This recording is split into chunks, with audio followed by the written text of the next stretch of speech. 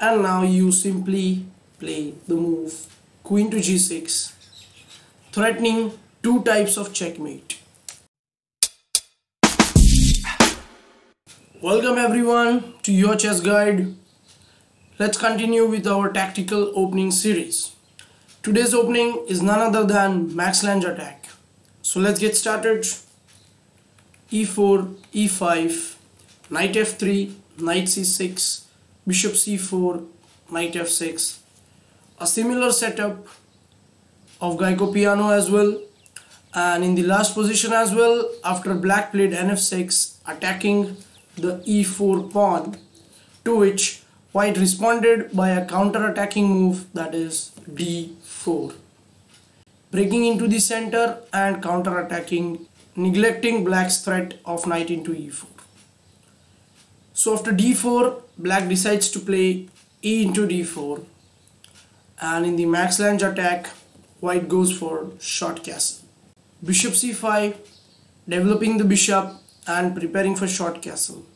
White continues with its attack by playing the move e5. And what if the knight goes back to g8? Then yes, it's a loss of very crucial tempo. The knight came to f6, now drops back, and then again black has to develop it, which means black has wasted 3 moves on the knight. After that, after knight to g8, white can simply play bishop g5 and proceed with its advantage. So therefore, when you don't have defenses, look for counter-attacking options. So therefore, black decided to play d5, counter-attacking white's bishop on c4, as well as if you save your bishop, drop it back to b3, then black will play knight e4, and black has got a good grip into the center.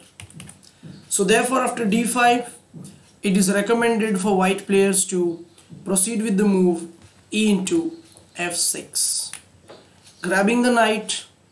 Now black has to take the bishop in order to maintain material equality. And in max lange attack, most of the players make the same mistake, that is they hurry up. They immediately capture on g7, considering that they have destroyed the king side pawn structure.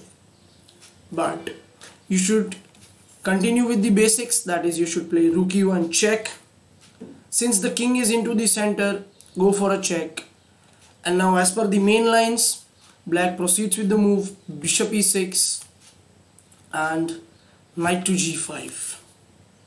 Till here this is completely the main line, all standard stuff. From here black has to make a decision. Now white is threatening to take on e6 twice. So black has got 3 to 4 ways to provide a defense to it. Black can play queen d7, queen d6, queen d5, queen into f6, or else black can go for short castle. We'll have a look at each and every line one by one. What if black decides to play short castle, saving its king and giving up the pawn back? But still this move doesn't save black. Black is still going to lose the game. It's white to play, and white has got a very beautiful combination. White plays the move rook into e6, f into e6, and f7 check, checking the king and once again forcing black to make an important decision. Black has got 2 options. One is to take the pawn and give up the exchange back, and another one is to move the king to h8, either rook f7 or else king h8. In both the lines white is going to win. Let's see how. If there is rook takes f7 first, simply you take back, black takes back, and now exposed king and an unsupported piece are one of the basics of combination that are taught to a beginner. Here as well, the king is exposed and there is an unsupported piece, create a double attack. That is queen h5 check, checking the king. King has to go back to g8, and now you simply grab the bishop on c5. Let's move back. So that means after f7 black cannot take rook into f7. So the only option left is king h8. Now again there are no pieces of black on the king side to provide a defense to its king. So let's jump up with our queen to h5. Queen h5 threatening a mate on h7.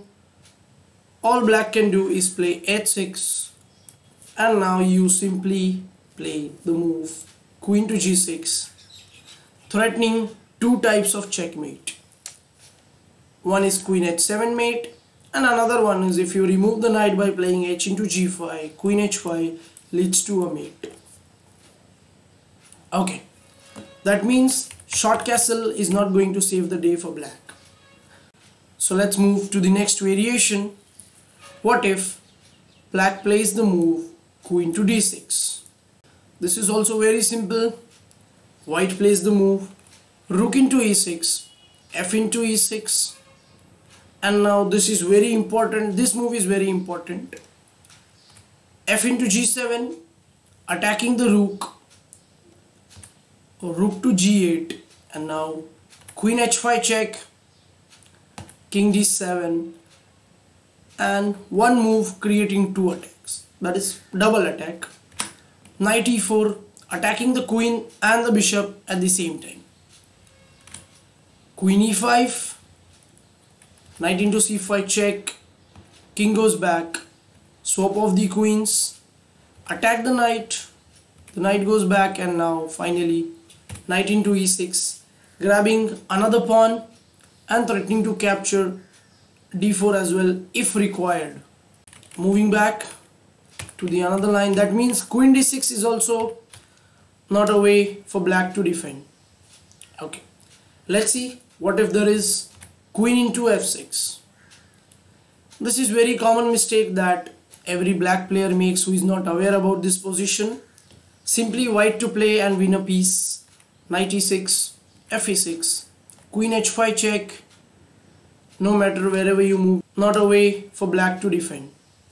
Okay, let's see what if there is queen into f6. This is very common mistake that every black player makes who is not aware about this position. Simply white to play and win a piece. Knight e6, f e6, queen h5 check.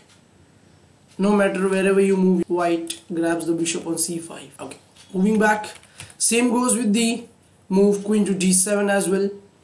You take on e6, f e6, queen h5 check, and now you grab the bishop on c5. So now the final move comes, that is queen to d5. Let's see if it can help black. After queen d5, white plays the move knight to c3, attacks the queen and forces black to retreat the queen. So these were the variations of max lange attack. Hope you all found it useful. If you did, do like the video, share it and subscribe to Your Chess Guide.